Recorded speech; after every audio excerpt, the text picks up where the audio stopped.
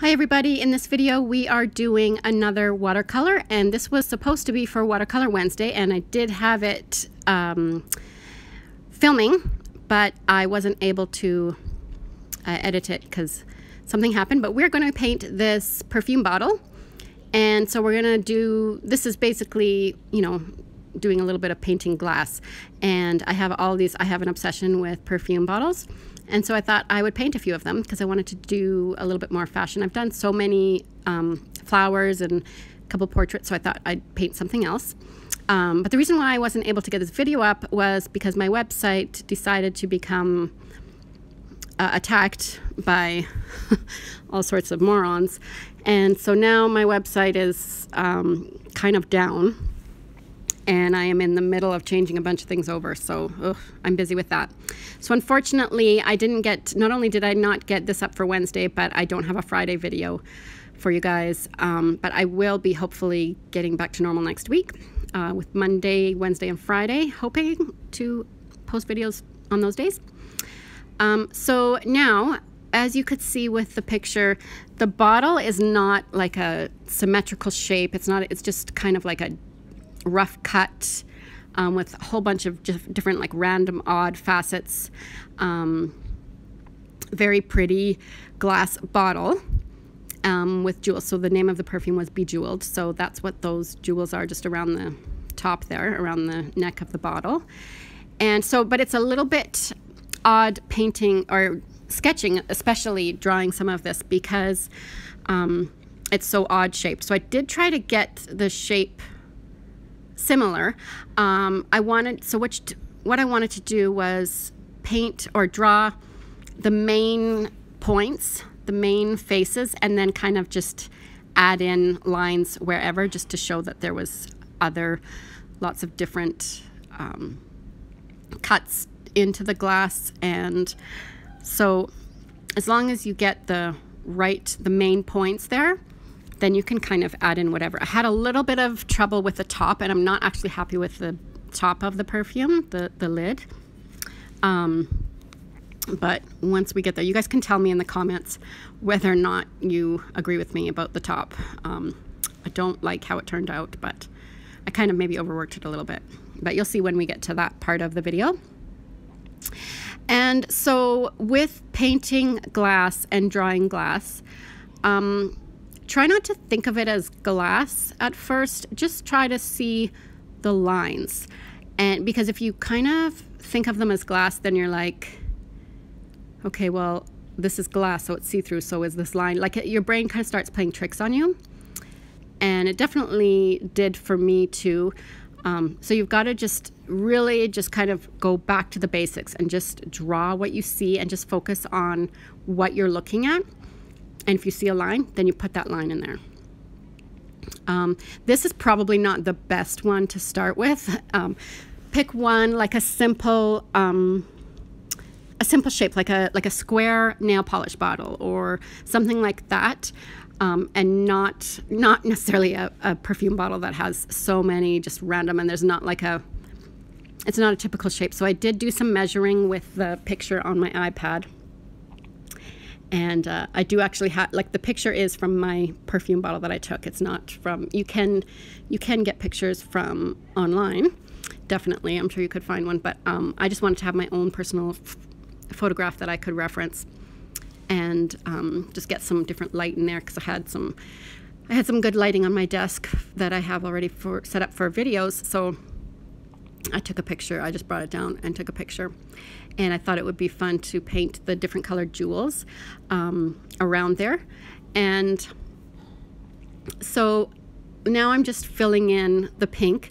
I'm going to add, there's quite a bit of gray and even blacks, but for the blacks I used Amethyst Genuine by Daniel Smith and Moonglow by Daniel Smith. And both of those are amazing. They're really cool granulating colors from Daniel Smith. And then I used, for the pink, I actually used the rose from Prima. I think it's their Pastel Dreams watercolor palette. And I mixed it with a little bit of Wisteria from Daniel Smith. So I cooled down, because the pink was actually kind of a little bit warm, and this pink is quite cool toned. So I added some purple in there. And so when you start painting the glass, the sketch of the glass, you really have to kind of look at the colors, because your brain is telling you that the perfume is pink, like tinted pink, and it is.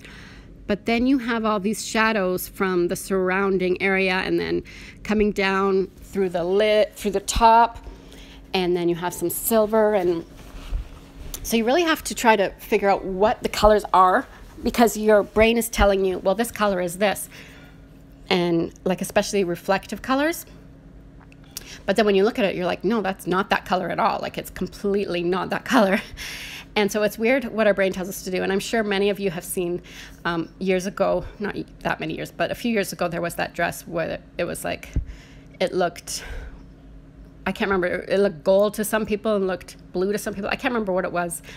There's been a few things like that. What were the two colors? It wasn't gold. It was blue and something.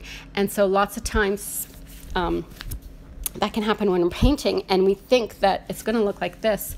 But we really have to just kind of turn that part of our brain off and just say, okay, what color is this actually? And it does help to hold up some different colors up to it, or even like a color wheel. And then all of a sudden it's like, oh, yeah, that's not that color at all. So that can really be helpful, especially with painting glass.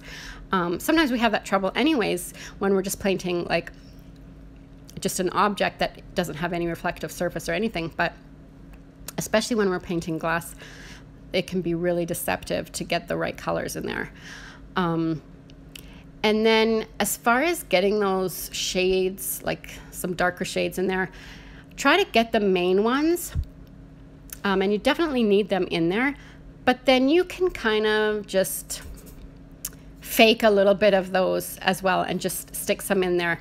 And the more you do it, the better you'll get, and you'll start seeing how to make it look like, okay, I want like a little edge showing there, and you'll get better and better at showing that. And this bottle is so weird because the lid doesn't make sense. The lid literally kind of slants up at the top. Once I started examining it, I was like, wait a minute, this bottle, because at first you just assume, oh yeah, this is a bottle, and it's like kind of oval shape, maybe a little teardrop shape. And then I was looking at it and I was like, it's completely odd. Like, it goes way out on the left side, and then it's like more rounded on the right side. And yeah, so and then the jewels, I noticed at first I didn't even realize that they were different colors until I started really studying it. And then I realized that the jewels on there are not all pink and kind of purpley tones, and that there's some green ones on there, and some orange ones on there, some amber ones on there. And then with the shadows, the grays, oh yeah, I used the gray from Jane Davenport's her neutrals palette. I think there's a gray in that one. It's from one of Jane Davenport's palettes, I believe. So that's the gray I used.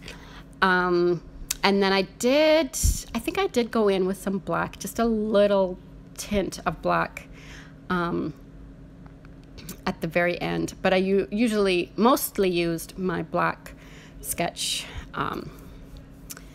pens. And so with the gray, just go in there, and if it needs to be darker, especially because watercolor dries lighter, so you might want to go in a few times and a few layers and get that darker and darker. And it also gives your eyes time to rest from an area and go to another area, because definitely with glass we do really need to take some time. And I think I would have liked how the top had turned out better if I would have been able to just kind of take a break and gone back to look at it. I would have been like, oh, you know what, that actually looks fine. But I just had kept focusing on it, and so I overworked it. And then I don't really like the end result. But I do really like how the jewels turned out and how the bottle itself turned out. And I'm just going in with some white paint pens. This Molotow pen is not working very well. So actually what I'm doing is just kind of splashing out some of those paint into drops on my paper, and then I'm going and picking them up with a pen nib and doing it that way, and it was way better. I have so many different paint pens, and it just depends on whatever I'm using. I did have a gel pen there, but it wasn't really working too well today, and I wanted to get some really opaque white in there. And lots of times with any paint pen, especially with white and going on top of other colors, you might have to do a few applications of it, because it'll kind of sink into the paint, and then you go in again and then go in again to get it to look really opaque.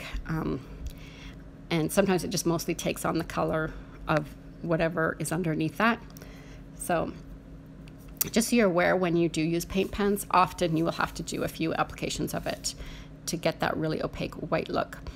And I'm also going in with a metallic silver, which I love the look of, and you'll be able to see more close-up pictures at the end that I show. And I think I go in with some metallic purple and some copper for the jewels, just because it gives that little shine, and then when you see it in different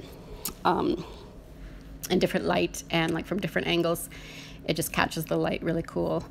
And then the lid, the little band around the underneath the top there is just, I wanted it to look really like chrome, and I don't know, I think I could have done a better job of that. So here I'm adding too much black. Like, I just don't like how much black is in there.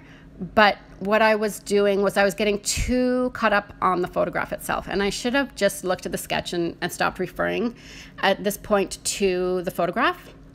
I really needed to refer back to it when I sketched and when I first started painting it, to get the different shades in there. But at this point, I'm beyond the sketch, and I should just look at it and just be like, okay, what makes sense with how this sketch looks here, not with how the photograph looks. And I probably would have been able to I probably wouldn't have added those dark, they're too dark on the top there. Maybe just gone in with some other pinks. Oh, I started actually adding some Potter's Pink and Minnesota Pipestone Genuine, or is it Pipestone? No, it's Minnesota Pipestone Genuine from Daniel Smith, because they were, there are some warmer shades of pink in this, in some of them. And I started adding those in. Once you start studying it and you keep going over it, and I just went all over, just to different areas. I didn't concentrate on the jewels at once and try to get all those finished and then go on to different ones. So here you can see a little bit of the metallic there. But yeah, you can see the top. So let me know in the comments what you think of the top. And yeah, I hope you enjoyed it, and I'll definitely be doing some more of this. The next watercolor video is actually going to be of a person, like a fashion illustration type sketch. So you could be looking for that, and that will be up next Wednesday, which is Watercolor Wednesday. And yeah, so I hope you enjoyed this video, and give me a thumbs up and subscribe, and I'll see you next time.